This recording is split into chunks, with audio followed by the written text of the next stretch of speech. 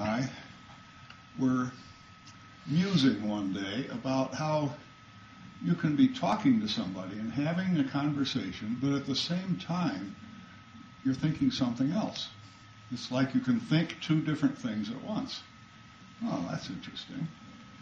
And everybody's nodding because polymorphic. You know what I mean. Yeah, sure. This is a very widespread phenomenon. So we were both sort of engineering types, and the question naturally arose, for us anyway, how many times in a row can you do this? How many times in a row can you notice what's in the back of your mind while you're talking about something? And you switch to talking about that, and after a while you notice something else now in the back of your mind that's about this topic. How many times can you do that? Does it go on forever? You go around in circles? What happens? So we tried it. Each of us, one of them sort of listening and guiding the process and reminding of what you were supposed to be paying attention to, and the other one doing it. So it was purely experiential, or phenomenological, whatever you call it. And it wasn't therapy at the time. It was just an exploration of a mental phenomenon. So that would be sort of interesting to try, wouldn't it, as an intro to this? Because that's where I was back in about 54, thinking about this.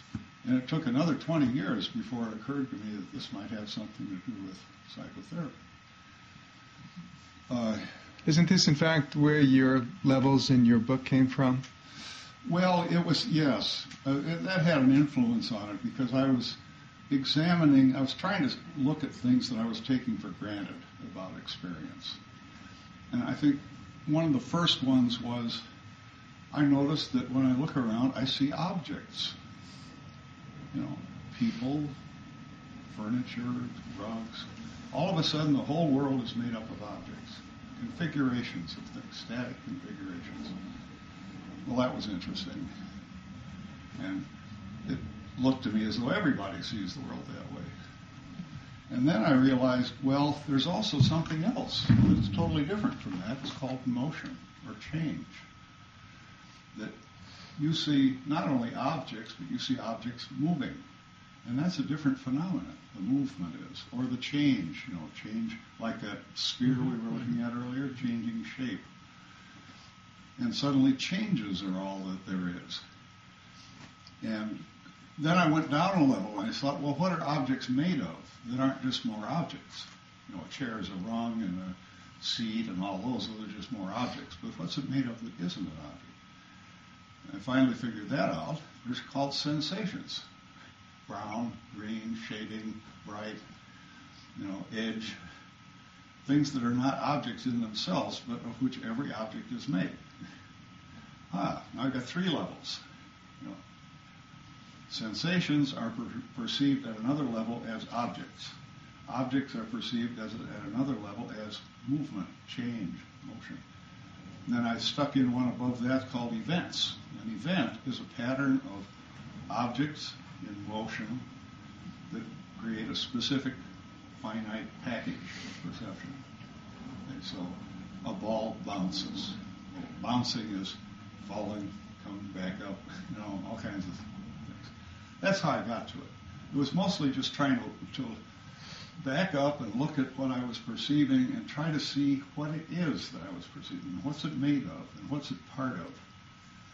And so I ended up with 9. When I put out the book, I guess, the first paper on this was in 1960. And there were 5 levels then. I noticed some more, and then by the time the 73 book came out, there were 9.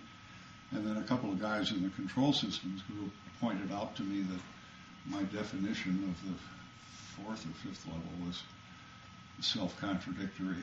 So we puzzled that one out and got 2 more levels out of it. And now we're at 11. So I don't know if they're real or not.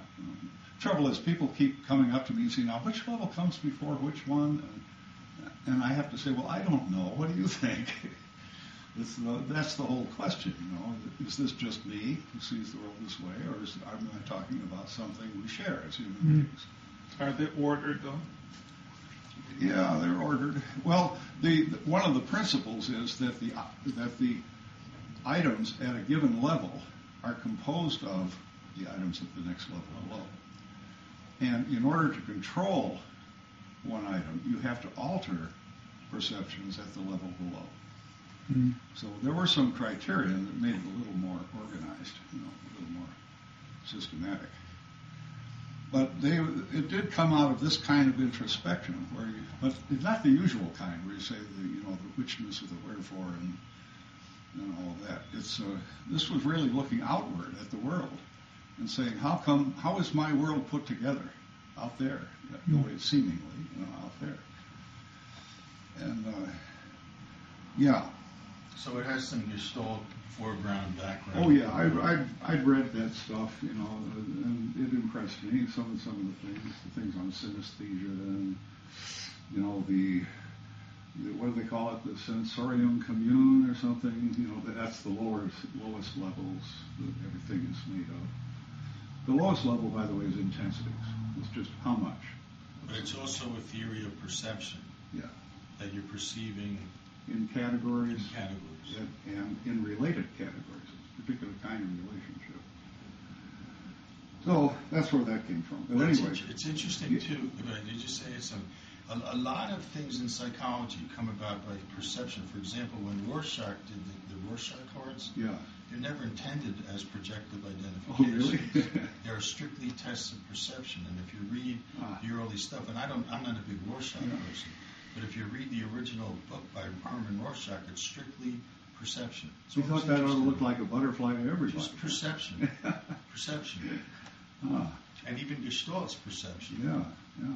Oh, of course it is. The origin, Kohler and all that stuff. Right. Was the Kohler, original. I quote him in my book, actually.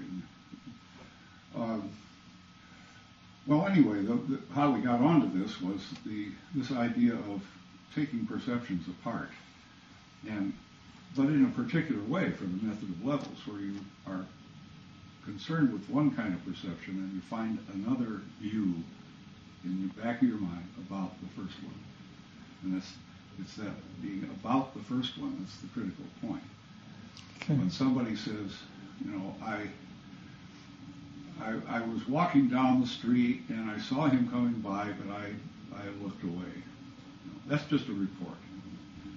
But if he says, I was walking down the street and I saw somebody and I stupidly looked away, meaning I made a big mistake. Well, that stupidly tells you there's something up here observing that and making a comment about it. It was stupid. That's different from the content of what he's saying to you. So you become sensitive to those things, where you catch the commentary in the background. The person himself might actually not even realize he said it. Or it flits by so fast he realizes it and then forgets it right away. So would that be superego in psychodynamic therapy? If it's at the right level, yeah, it would be. Could be. But I don't try to relate this. One reason I went into this at length was so that you can forget it now. The levels as I define them are irrelevant in the method of levels because they are not proven. They could be just me. The point in the method of levels is that there are relative levels. Some things are relatively higher, apparently, than others because they're about them. They're looking at them. And that's the only thing you need to know about levels for the method of levels. Does it have anything to do with a level coming from the foreground versus the background? Well, generally, I think the sort of things we identify as background thoughts are generally of a higher level, I think. Because they're more like generalizations about the foreground. And, well, we should try this. You want to try it? This is something everybody can do. Yeah, I think as I'm talking, obviously you've all been having some thoughts in the background we haven't been talking about. You want to say